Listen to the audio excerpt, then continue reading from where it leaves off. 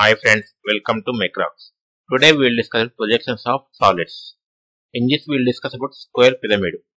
A square pyramid base 40 mm side and axis 65 mm long as its base on the HP with two edges of base perpendicular to VP. Draw its front view, top view and side view. The given square pyramid base side 40 mm and axis length 65 mm. Base is on the HP. That means base on that means in the HP we are getting top view.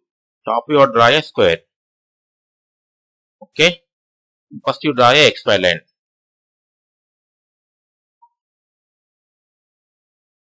Then you draw a one vertical line. Why? They are given two edges of base perpendicular to P. When the base edge is perpendicular, you have to draw first vertical line like this of length 40 mm. Then you complete the square. Then you draw one more side of 40 mm at an angle of 90 degrees. These two are perpendicular. This length is equal to 40 mm. One more side. Like this you draw a square of side 40 mm. Then give the notation like this. A, B, C, D. A, B, C, D square. Then you have to locate the center by drawing the diagonals like this. Draw a diagonal AC, diagonal BD. The intersection of these two diagonals are the center of the square. Then you draw a projection on the center like this. Then you draw a axis line here of length 65 like this. You draw from XY line only. Why? They given base on the HP. From XY line only you take the 65 mm, that is 6.5 centimeters, and name this point as the O dash. Then you draw the projection from AD BC.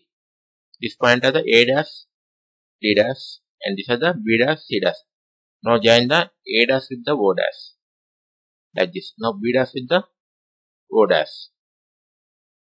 Now join the A dash B dash line like this. This is the front view. This is the top view. They are asking side view also. For that you draw a one vertical line like this. Next you draw the projection from the AB to this line like this. From DC also. Now for this you take this point as center. Here to here as the radius. This point as center. Here to here as the radius. Draw a arc like this. And this point as center. This as radius. Draw a one more arc. Like from O also. You take this as the here to here as the radius. This point as center. Draw a arc like this. For all these curves, this point at the center.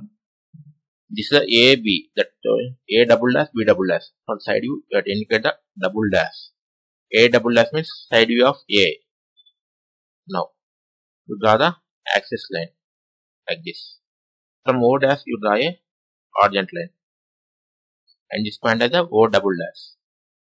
Now in the O double dash A double dash, and O double dash D double dash, and this line also. This is side view. Like this you can draw the front view, top view and side view. Thank you for watching my video.